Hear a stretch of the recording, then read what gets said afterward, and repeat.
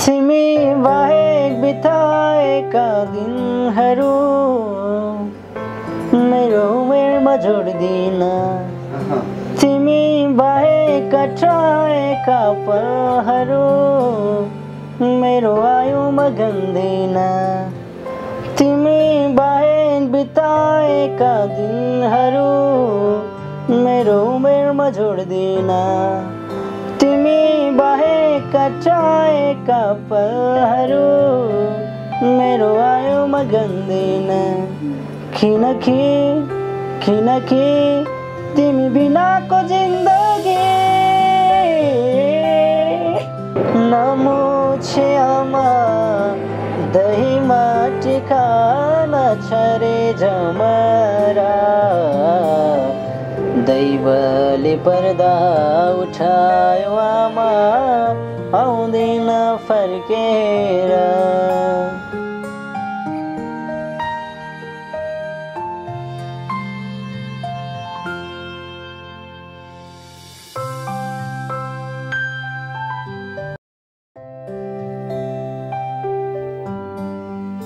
सम्पूर्णले माया गरिदिनु भएको छ राम्रो भनिदिनु भएको छ अस्ति नै पनि आउनु भएको थियो दिदीहरू भेट्नलाई उहाँहरूले पनि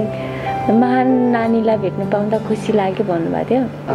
अनि उहाँहरू आएर यस्तो भन्दाखेरि मलाई चाहिँ एकदम खुसी लाग्छ अनि अहिले चाहिँ जुन मलाई पहिला कराउने आमाहरू कराउनुहुन्थ्यो नि त आमाहरूले हे आज भोलि सबको सामु नमुना नै बने हे आज भोलि सबको सामु नमुना नै बने ए नेपाली जन सबैलाई ह्याप्पी दसैँ भने भन्दा अगाडि 1 महिना बस्दाखेरि चाहिँ पहिला भन्दा राम्रो भएको छ अनि त्यस थेरापी गर्दै जाऊ औषधि नछुटाऊ मेनली राम्रो थेरापी गर्ने त्यस्तो भयो भने राम्रो हुँदै जान्छ राम्रो हुन्छ त्यस आत्मबल बढाऊ अवश्य पनि ठिक राम्रो हुन्छ भन्नुभएको छ सल्लाह दिनुभएको छ तिम्रै गीत गाउँछ तिमी मेरो जीवनमा आयो मलाई धेरै जुन खुसी दियो नि यति धेरै खुसी दियो सधैँ यसरी नै खुसी दिनु जसोसुकै अवस्थामा पनि म पनि सास र अन्जिल साथ दिन्छु भन्न चाहन्छु धेरै धेरै दसैँको शुभकामना भन्न चाहन्छु र अझै हामीलाई मन पराइदिनु होला हाम्रो भिडियो हेरेर लाइक गरिदिनु होला हामीलाई अनि सकेसम्म हामीलाई सहयोग पनि गरिदिनु होला भन्न चाहन्छु अनि यति भन्न चाहन्छु दाजुभाइ तथा दिदीबहिनीहरू धेरैजना नेपालमा विदेशमा हुनुहुन्छ उहाँहरूलाई चाहिँ कुनै राम्रो थेरापीको हस्पिटल थाहा हुनुहुन्छ भने त्यो हामीलाई सम्पर्क गरिदिनु होला हामीलाई भनिदिनु होला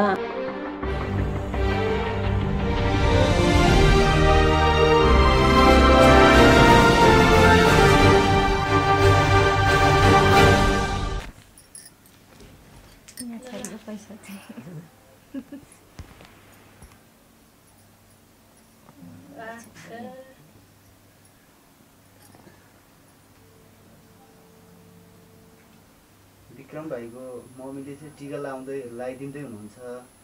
आज दसैँ विजय दशमीको अवसरमा चाहिँ आज हाम्रो विक्रम सुनर भाइको चाहिँ आज टिका लगाउने कार्यक्रम चाहिँ यसरी भइरहेको छ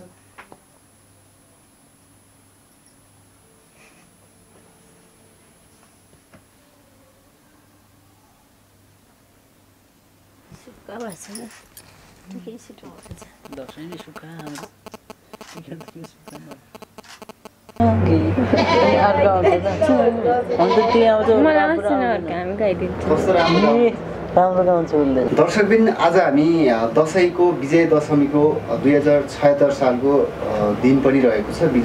विजय दशमीको टिका लाउने दिन आज चाहिँ हामी विक्रम सुनवार भाइ र नि मनु तामाङको दसैँको माहौलमा छौँ घरमा छौँ उहाँहरूको के छ दसैँको पछिल्लो अवस्था दसैँमा कसरी टिका लाउँदै हुनुहुन्छ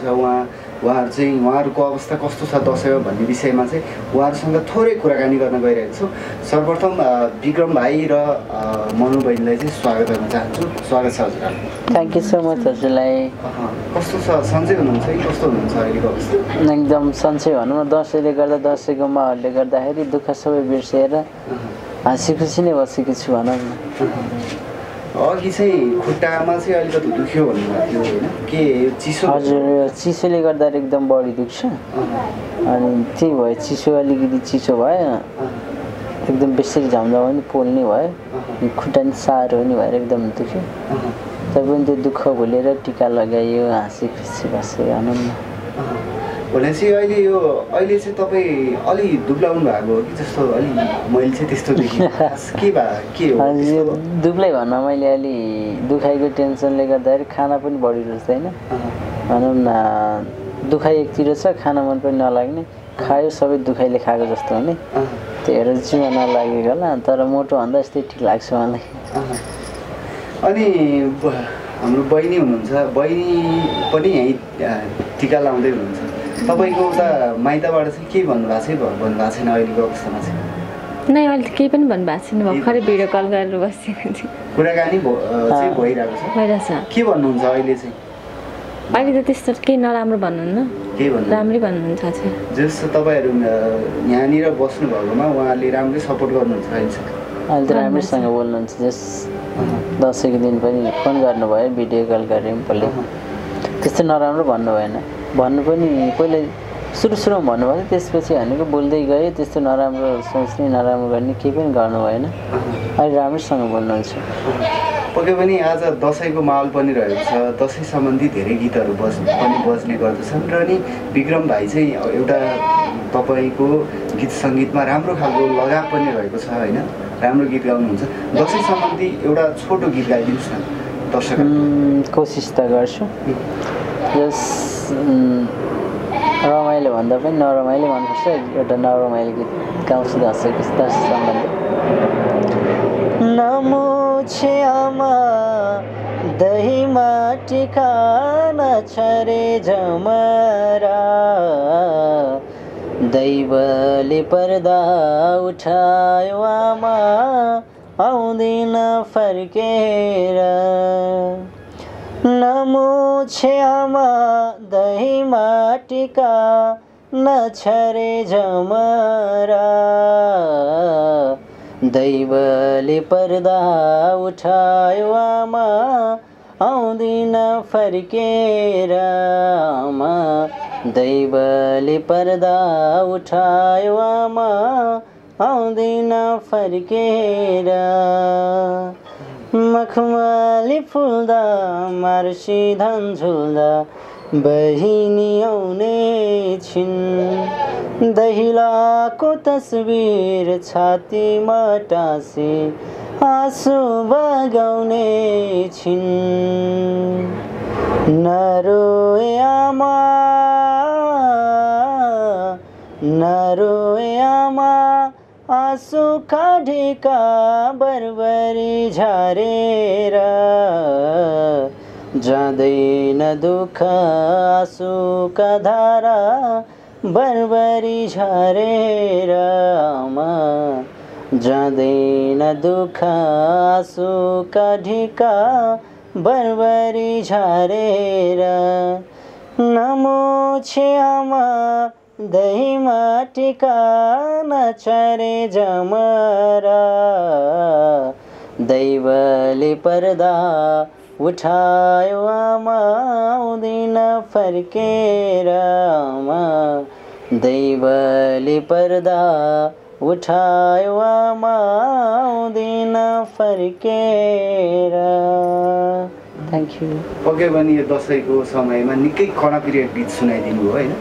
बहिनी भावुक भइसक्नु भएको छ यता आमा पनि हुनुहुन्छ आमा के छ अहिले कस्तो भइरहेछ दसैँ चाहिँ भाइको अवस्था यस्तो छ होइन अब टिका लगाइदिनु भयो भर्खरै मात्रै आशीर्वाद पनि दिनुभयो होला यो कति समयदेखि चाहिँ टिका लाउनु भएको थिएन तपाईँहरूले चाहिँ 1 वर्षको नलाग्यो 2-3 वर्षै गएको थियो टिका नलाएको टिका त लागेकै थिएन यसपालि टिका लाउँला खुसी मनाउँला भन्ने सोच थियो तर म आफै मेरो दिमागले अलिकति यो अलिक भइरहेको छ अलिक मेरो जीवन लटपटिरहेको छ मम्मी चाहिँ अलि सन्चो हुनुहुन्न अलि मलाई अलिकति त्यही भएर अहिले बोल्न नि गाह्रो हुन्छ उनी भइरहेछ किनकि उहाँको पहिल्यै मानसिक रोग थियो नि त्यसले गर्दाखेरि अलि दबाई खानुभएको छ अहिले जस बोल्न गाह्रो पनि छ जस मम्मीको साथो मै बोलिदिन्छु नि भनेपछि मम्मीले चाहिँ औषधि पनि खाइरहनु भएको छ होइन हजुर चालै पाइन आज पनि बिरामी दबाई खाएको त चालै पाइन म त हजुर एकदम मैले जस व्यथा अलिकति बढ्न लाग्यो भने दबाई खानुपर्छ हजुर अनि उहाँले दबाई खाँदा केही पनि थाहा हुँदैन बेहोसी रूपमा खाँदैन अनि त्यत्तिकै निन्द्रामै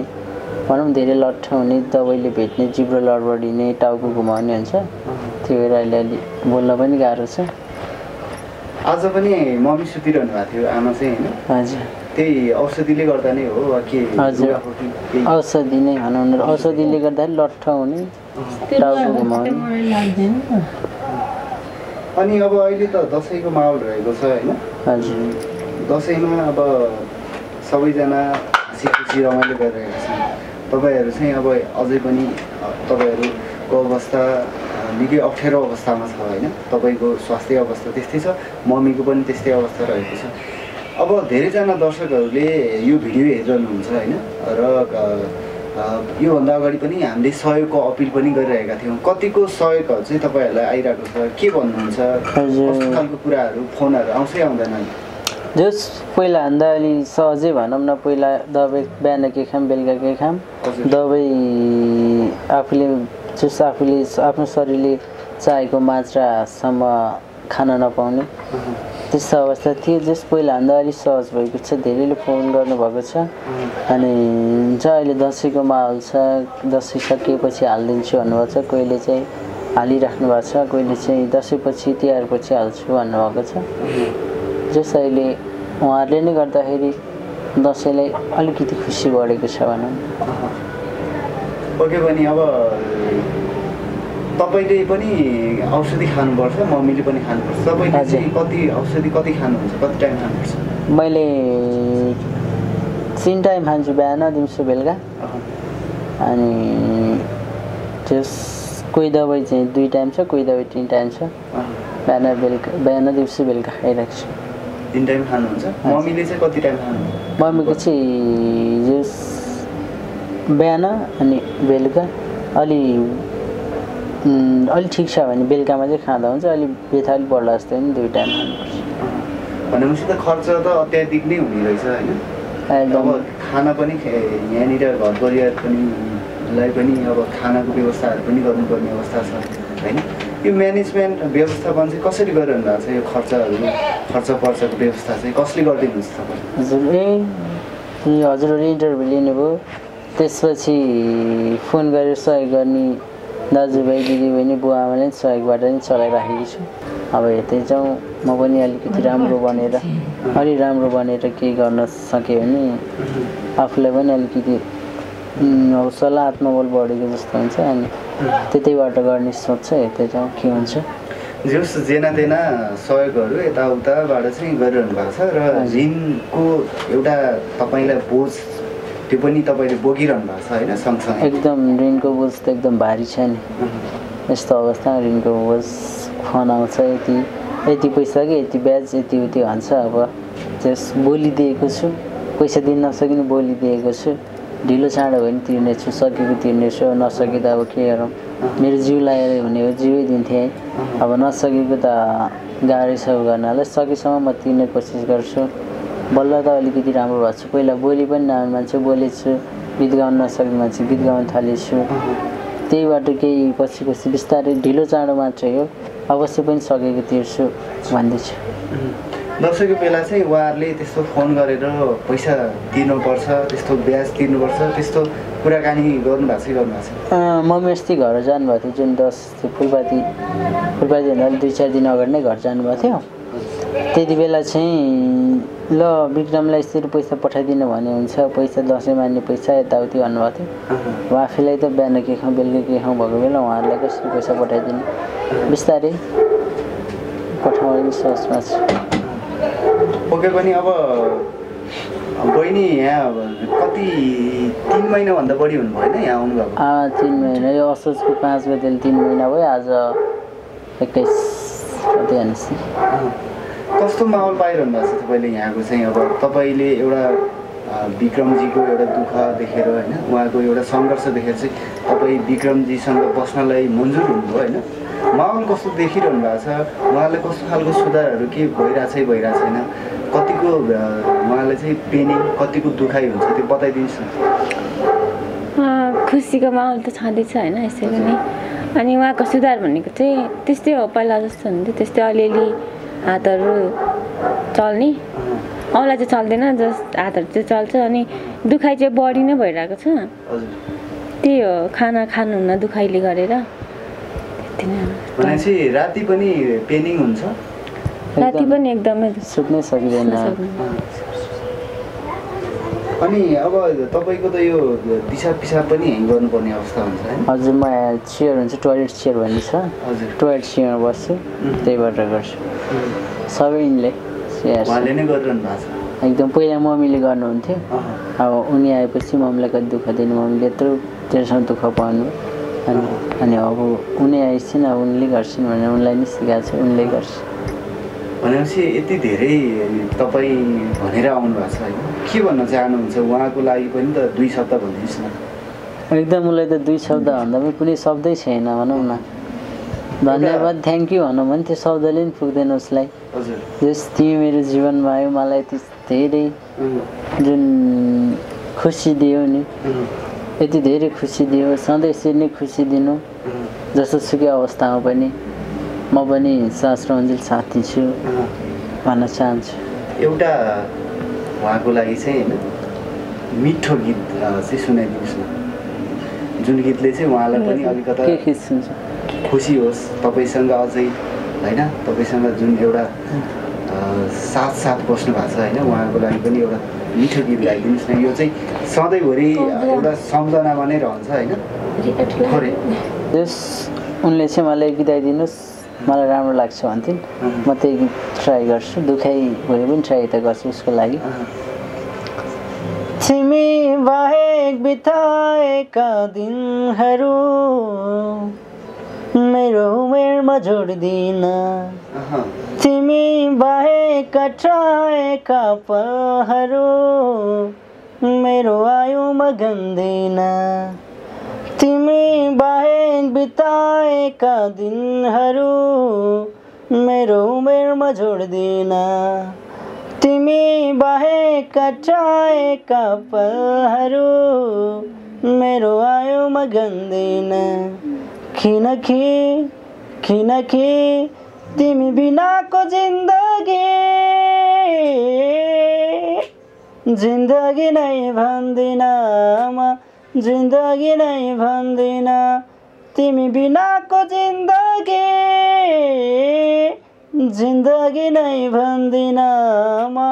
जिन्दगी नै भन्दिन थ्याङ्क यू पक्कै पनि एकदम सुमधुर गीत सुनाइदिनु भयो होइन आमाले चाहिँ कति समय चाहिँ तपाईँलाई यसरी नै स्याहार सुसार गर्नु पर्यो मलाई जस एक वर्ष स्याहार्नु भयो त्यसपछि उहाँले स्याहार गर्नुभएको छैन हजुर त्यसपछि उनीहरूको 3 महिना भयो उनीहरूको 3 महिना बढी भयो 3 महिना बढी नै उसले स्याहार उनी आएदेखि स्याहार गरेको छु तपाईँहरूलाई चाहिँ एउटा उदाहरणीय जोडीको रूपमा पनि दिने गर्दछन् धेरैजनाले होइन एकजना बिरामी व्यक्तिको लागि यसरी एउटा सङ्घर्ष गरेर घरमा पनि एउटा झगडा गरेर नै आउनु भएको छ उहाँ होइन सङ्घर्ष गरेर कतिपयले देवीको रूपमा नै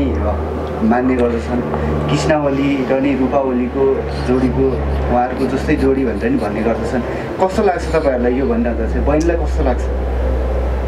मलाई त एकदम राम्रो लाग्छ किनभने मलाई सम्पूर्णले माया गरिदिनु भएको छ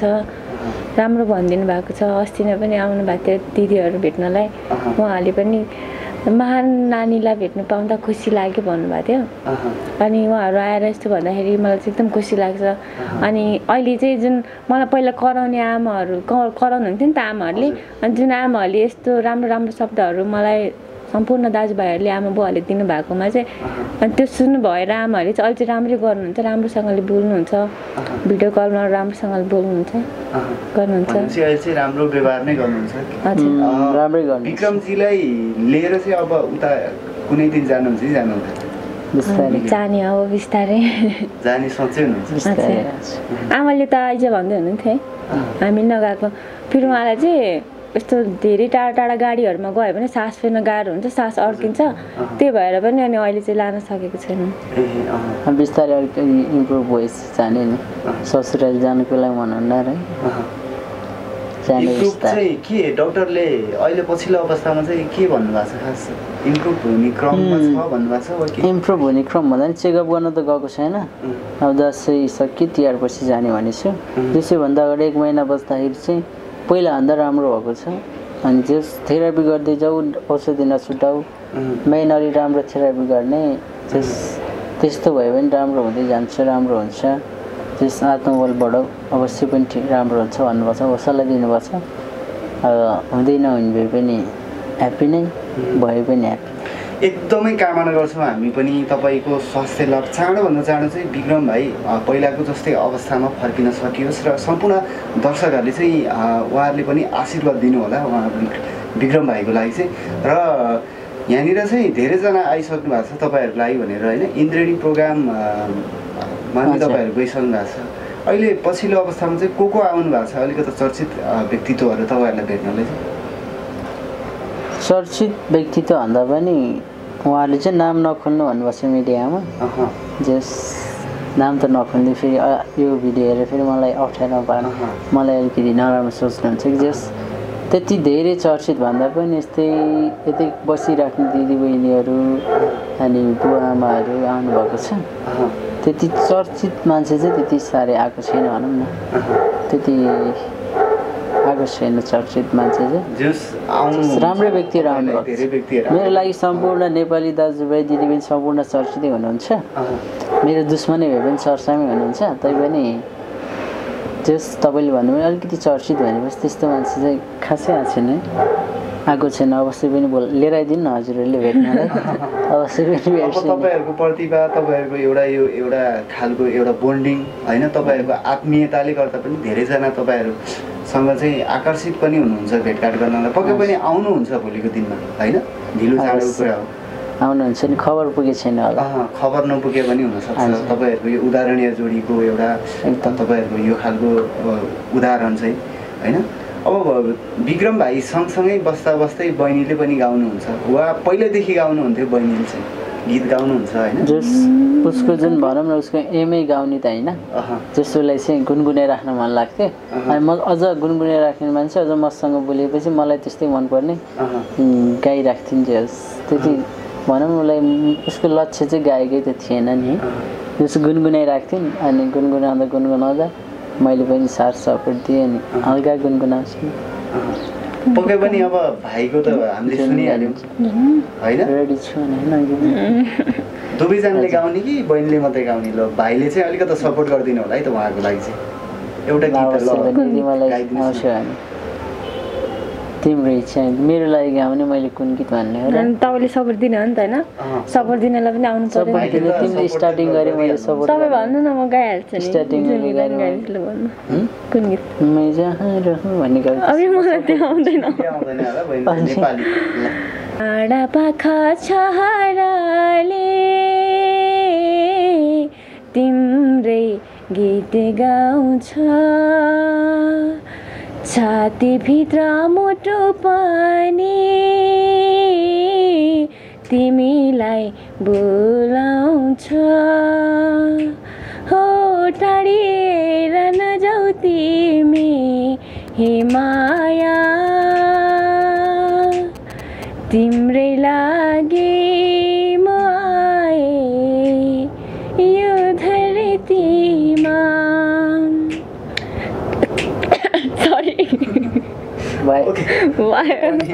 निरन्तर गाइरहनु छ राम्रो छ नि सिकाउँदैछु कस्तो लाग्यो तपाईँलाई चाहिँ भन्दैछु मलाई त्यसको यतिकै बोल्दिँदा चाहिँ मिठो लाग्छ नि गाउँदा झन् कति मिठो लाग्ला आफै सोच्नु न एकदम राम्रो लाग्छ मनोजीले होइन अब विक्रम भाइलाई अब कहिल्यै छुट्नु भएको छैन होइन त्यस्तो छुट्ने संस्था आउँदैन नि मनमा हो त्यस्तो त कहिले नै आउँदैन नहोस् पनि भन्न चाहन्छु मैले जाऊ भने त रिसाउँछु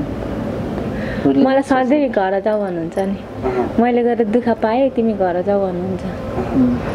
अनि म चाहिँ कराइदिन्छु अनि मुखमा हिर्काइदिन्छु अनि